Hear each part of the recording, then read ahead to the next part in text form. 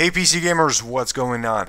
Welcome to my newest video, and today I will be showing you how to set your computer to auto shutdown when Steam is finished with downloading whatever you put to download. First thing you're going to do is you go to Steam and you download the game. You let it to download. You go next, I agree, whatever. And the important thing is the download has to be running before you open Steam Watcher and before you set it to finish its thing. Now this is not a program, this is a script. So first thing you're going to do after that, so that's technically a second thing, you go start, you type in PowerShell, and you right click it, run as administrator just in case it doesn't work for you. You type in set-execution policy remotesigned, and I will put this command in the description along with the download link, so you don't have to, if you just in case you can't see it.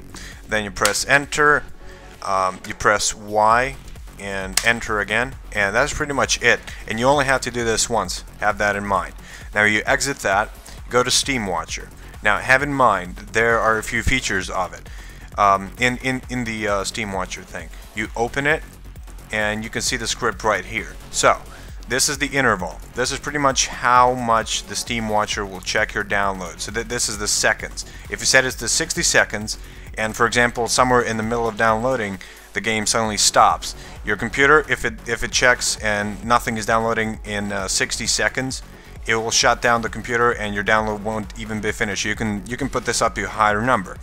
Also, if you have another Steam folder that's not by the default on the C drive, you can put that right here. For example, my second one is on my secondary hard drive.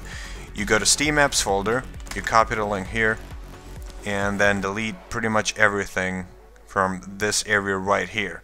But you leave these two thingies on, and then in the middle you Control V, paste it back, and it will pretty much detect it for you. So after you're done with that, you can just exit and save it. Now of course if it's on a normal C drive, you don't have to do anything, it will automatically detect it for you.